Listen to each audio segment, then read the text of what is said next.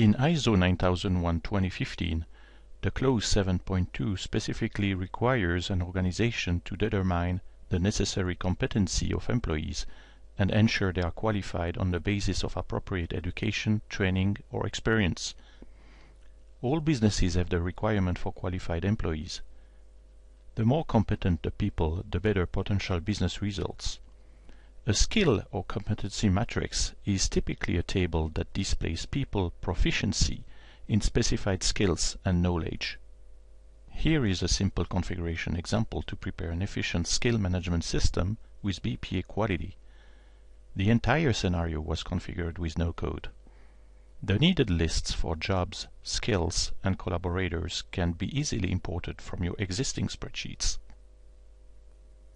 First, you need to determine the needed skills for a particular job function. Skills can be grouped by skill set for the applicable industry.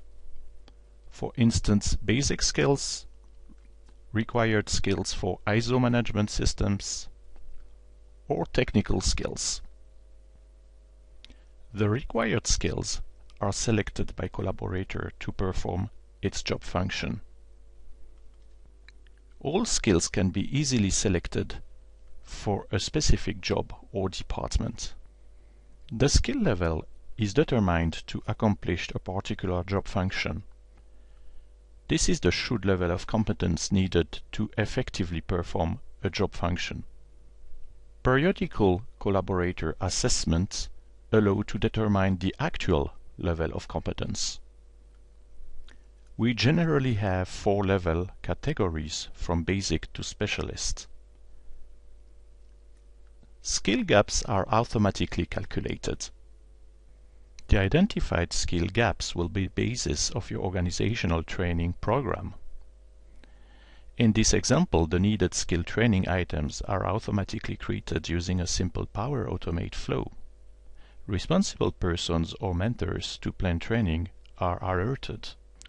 Overdue training is highlighted and automatic reminders are sent. The Skill Matrix dashboard is a powerful business intelligence report created with Power BI. Responsible persons get a periodical alert to access this report. The first matrix displays skill gaps by collaborator. Needed training is highlighted in red. Collaborators exceeding skills are in green. Totals some gaps by collaborator or by skills. The second matrix displays skills by jobs. The third line displays the sum of actual skill rating by collaborator and by job, and training status by collaborator. By selecting a collaborator in the matrix, other charts are automatically filtered. For instance, Boris requires training in induction program, ISO 9001, and SAP. His job function is quality. The sum of actual skills is 1.25, and he has 2 identified training plus 1 planned training.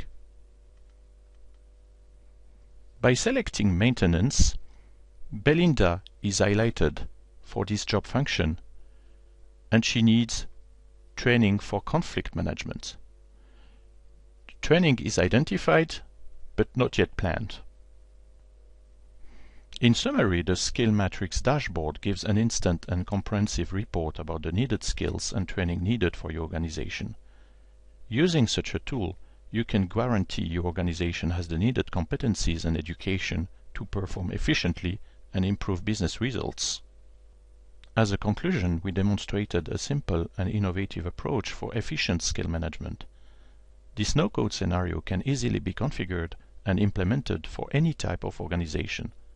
Thank you for watching this video.